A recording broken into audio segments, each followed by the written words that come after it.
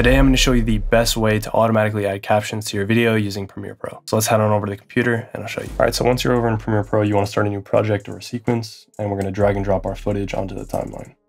So now we have a video where I'm just talking to the camera and I want to add captions.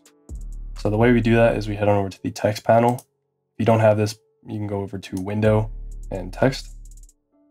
And once we're in the text panel, we want to go to the Captions tab. And from here, all we have to do is click Create Captions from Transcript. Now, Premiere Pro is going to automatically generate the captions for us, but we want to add some settings. So the maximum length in characters, we're going to want to make this around 15. And the minimum duration in seconds, we want this to be the lowest it can go. And lines will do single. So we're creating these settings so we don't have too much text on screen at one time. Now we're going to let Premiere Pro do its thing.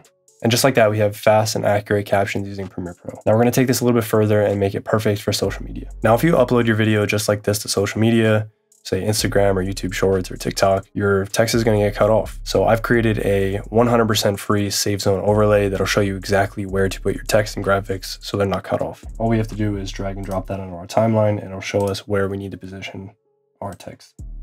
Everything inside this rectangle is going to be safe for social media. So we want to raise up our captions so they're inside this box. So we'll select all of our captions and we'll go to the properties panel. And from here, I'm going to give you guys the exact settings I use. So the first thing we want to do is we want to raise them up so we can see them. So first we'll center them and then we'll bring them down to roughly around 300. So in this case, they're right below my face so the viewer doesn't have to move their eyes too much.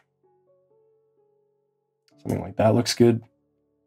And the font I use across all of my videos is called Akira Expanded.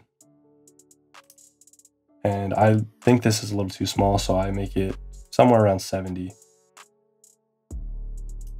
And that looks good. Now the last setting I use personally is in the shadows. So this slider here will adjust how hard or soft these shadows are. And I personally use something around 130. And we can just hide our overlay. And we're done. So that is the best way to automatically add captions to your video. If you want the safe zone overlay I use in this video, check out my website. It's available for 100% free. See you guys in the next one.